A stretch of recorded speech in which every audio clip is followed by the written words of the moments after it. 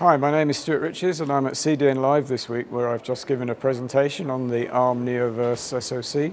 Coming out of that project, we've learnt an enormous amount about systems engineering, and one of the things we want to do now is really push together our collaboration with Cadence and move on and try and fix some of the problems that we identified in building this SoC. First of all, I want to take you back to the 1990s when the ASIC revolution first began, and there were three separate technologies that came together to drive each other, and the advancements in each one created a virtuous circle in which progression was really very rapid. It created a lot of new opportunities and a lot of productive enhancements, which essentially moved us into the mobile space. So the development of mobile phones all came out of this technology, and it really supported the industry for quite a long time. Okay, so what happened there?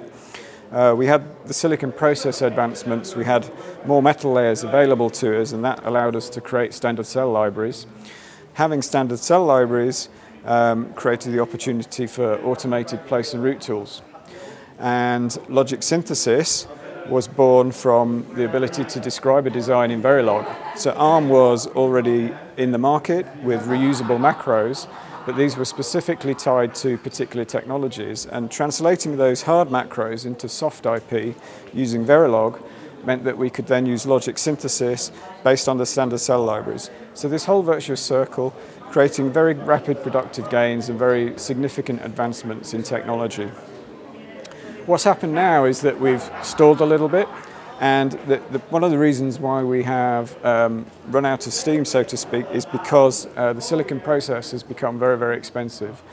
There are now just a few companies who can afford to access the very high performance technology that's needed to be competitive in, say, the mobile space or the enterprise space.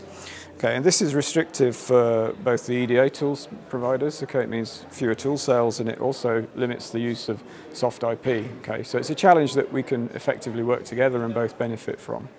So let's have a look and see how we might do that. In the silicon space, the new technology that we can take advantage of is based on 3D. It's using different substrates and bonding them together somehow.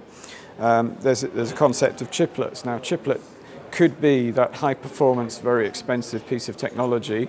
Okay, we could take the chiplet and we could bond it to something that's necessarily not so expensive to build, and that will open up the market and make the development of high performance processors much cheaper. For instance, an OEM could come along and build its own enterprise processor. Great advantage. In the EDA space, Cadence are already very active in the cloud, and we know we have to progress to the cloud. Okay, everybody who is currently using their own cluster to support their development work knows that there are very hard ceilings and it's very difficult to overcome those. In order to do the computing that we need that will take advantage of the automation that we're going to produce, we need to move to the cloud. So that will definitely happen. And in the soft IP space, IP will generally become more accessible. So this is the key. If it's more accessible, it can be more widely utilized, and that creates more opportunity. And we see on Neoverse N1, we see the very close cooperation of Cadence, both companies donating IP to this development, and we see how that the development proves that they work very well closely together, and this is a great advantage to partners. They can take IP from different vendors and they can know that it's interoperable, and they can have confidence and reliability in the results. The thing that we still need to overcome, and it is a challenge, is that there are a number of systems engineering disciplines where there's very specific knowledge, quite niche knowledge, and at the moment the processes that lay behind these are still quite manual. So we need to work on developing the tooling, and we need to work on distributing this knowledge and making it more widely available. So Arm and Cadence can work together in each of these areas to actually achieve that. So in the silicon process area, Arm is already developing 3D circuits, and we're working with Cadence tools to do that. So the feedback that we give to Cadence will result in improved technology in the tooling space. On the cloud, okay, we can take the new emerging technologies for sign-off, and we can run those and we can exploit the parallelism. Okay, so that's a way that we'll be working together in the future.